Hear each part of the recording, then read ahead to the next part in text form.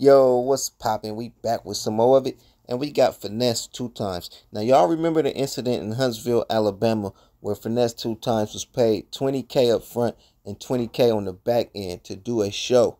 But instead of him doing the show, he sent his brother out to do the performance and never showed up. Now, look, this time in Clarksville, Tennessee, Finesse2tymes pulls up to the show, ready to perform, and guess what?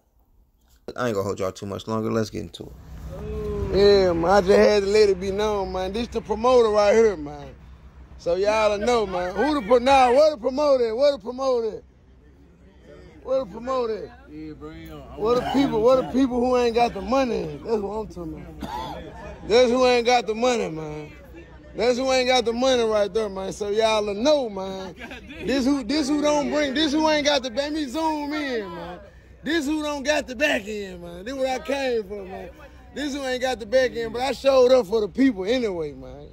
But he ain't got the back end, man. So anytime he books somebody, y'all, it's fugazi, man. Ain't nothing going on, man. Don't pop out, man. It's over with. Don't nobody know who he is, but this him right here. So look, it seems that Finesse pulled up to Clarksville, Tennessee to do the show, and the promoter did not have the back end money.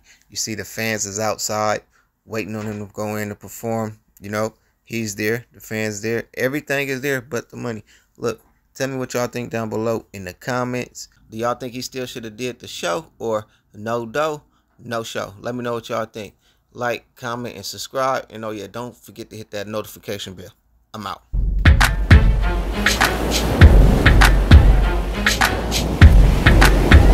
You already know it's Yada.tv.